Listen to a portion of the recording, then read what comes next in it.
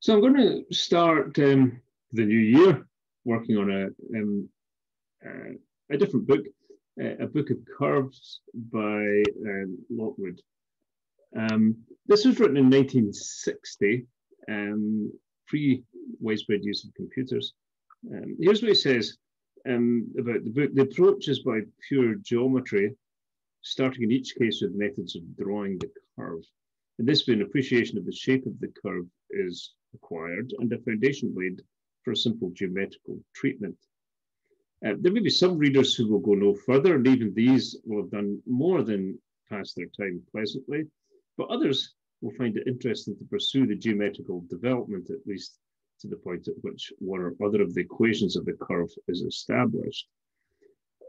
Those who have a knowledge of the calculus and coordinate geometry may prefer to leave the text at this point and find their own way, using as a guide the summary of results, which will be found at the end of each chapter of part 1 and some chapters of part 2. In part 2, the reader is encouraged to explore further for himself, using whatever resources are available to him. Well, the resources that are available to us are GXWeb and Wolfram Alpha, tools which were not thought of when this book was written. However, I'm going to follow the approach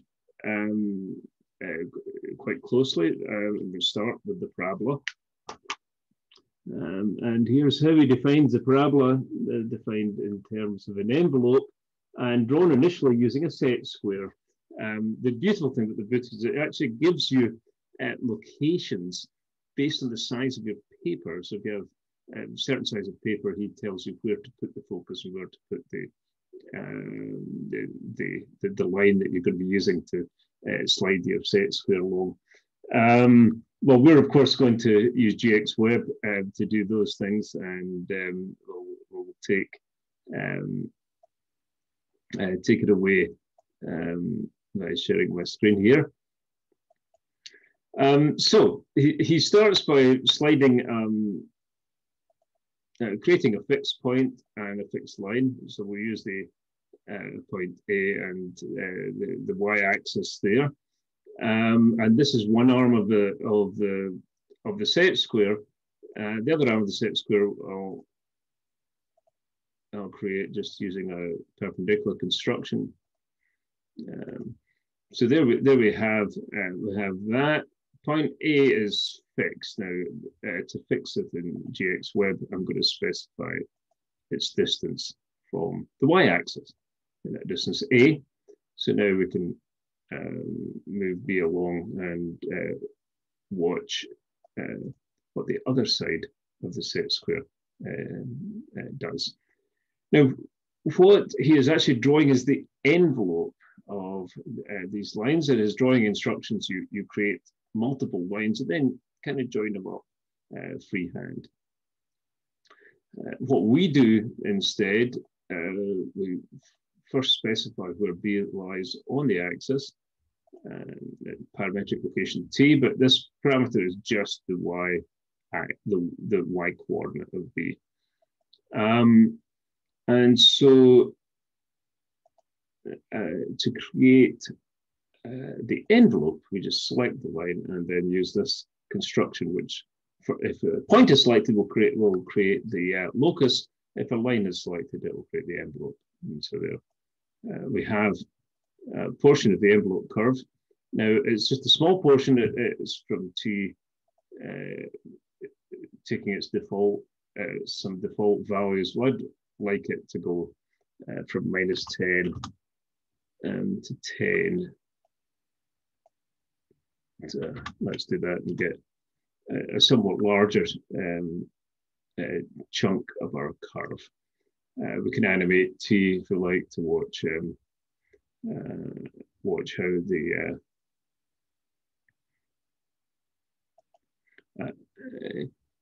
how the line envelops the curve. So what's going to happen now in the book is we're going to derive some of the properties of the parabola. And, well, we haven't actually shown this as a parabola, but, well, we've defined it to be a parabola, I guess, as the envelope. So this curve that we've defined, which we're calling a parabola, we'd like to derive some properties, and I'm going to go to a second drawing to start deriving properties here. So very quickly, here's my point, my fixed point, and we'll specify its length, its distance from the axis there. Now, what I'm going to do is I'm going to draw two positions for my set square. So here's one position, and here's another position. And then I'm going to create the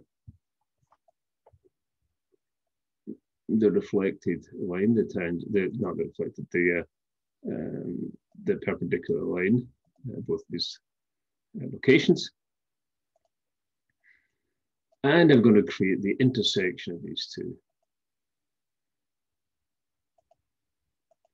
Now, Lockwood makes the point that as these, as B and C come together, this point becomes the point on both. It's the point of both tangents, and therefore it becomes the point on the tangent to the curve that we're talking about. Now that's a little bit of an imprecise statement, but I'm going to stick with it. The precise statements would involve calculus and so forth. So let's stick at geometry level. And what we're going to do is we're going to look at the circumcircle of these three of these points. Now, because this is a right angle, we know that dA is the diameter of that circumcircle. The angle in a semicircle is right.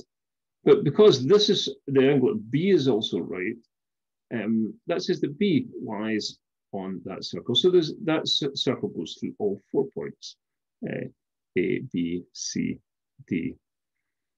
Now, if I draw the line from C down the y-axis there, because these 4 points are cyclic, if we look at the angles which rest on the chord AB, one of them is BCA, and another one is BDA. So both of those angles are equal. This angle here and this angle here. And what that says is that the triangles, let me just draw those triangles. The triangle BDA, let me make a purple triangle.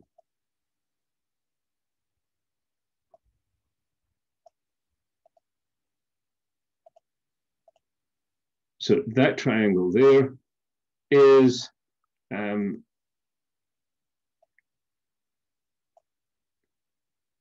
similar to this dark black triangle because two of the angles are the same. The angle out here, and this is a right angle down here at F, and that's also a right angle here at B.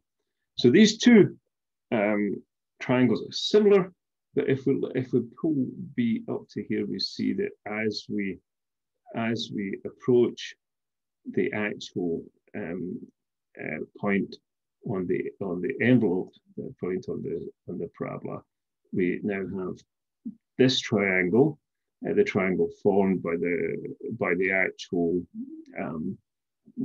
set square, and then the triangle formed to the origin of our axis. These are similar. That fact is what would base a lot of the properties on. So how do we see that in this diagram? Well, we need a point on the curve at the location of the tangency. The way to do that, we put a point in the curve, it picks up a parametric location S. If we change that to T, we're going to get the point where this tangent calls to the curve. And so the two triangles that we were So it adds to the curve. I'm not sure what I'm saying. The two triangles we're looking at are these two.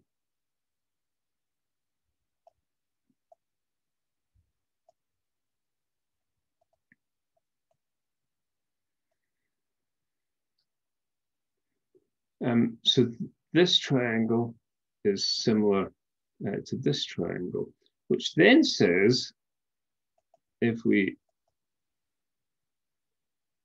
complete this drawing and pull this line down to E, so we have ABC is similar to ADB, but because it's a right angle, the fact that the triangle ADB is now similar to ABE. However, so ABE is similar to ABC and shares a line. So in fact, they're congruent. And so we now do the following. We create a rhombus. So we could do that, for example, by making these two lines equal. And these two lines equal.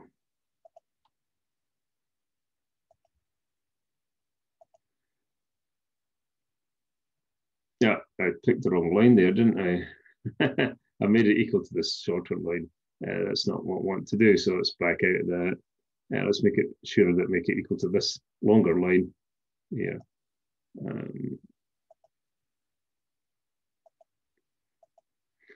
And so now we can get a lot of properties out of this. B there is the center of the rhombus, so that means that point F is the reflection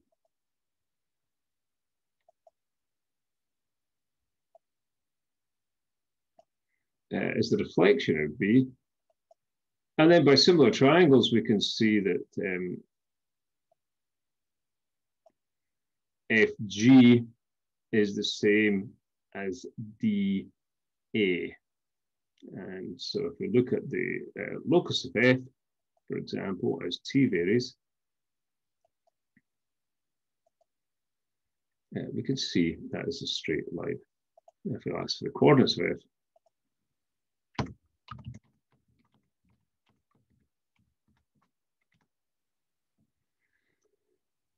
we see quite simply it's minus A and 2t.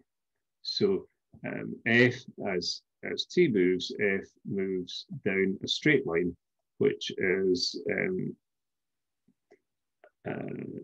a distance A from the origin. This, of course, is the directrix, and from this whole argument, we get a couple of different properties pretty straightforwardly. We already see that the distance from F to C is the same as the distance from C to A, and so that's the focus directrix construction of the parabola.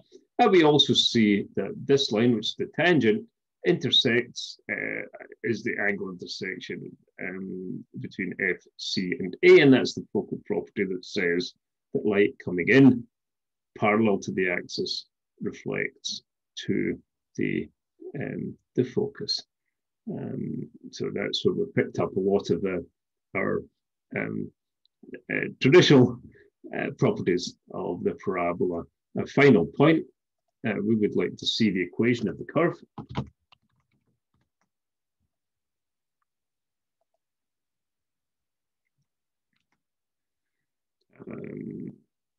Y squared equals 4xa. We can get that geometrically by observing that GBC is similar to BDA. And the GB is the same length as BD. So the y coordinate, the x coordinate, which is GC to T, is the same as t to a that can be unwrapped to give us this equation here. Well, I'll proceed with some more properties of the parabola in a subsequent video. I'll stop this one at this point.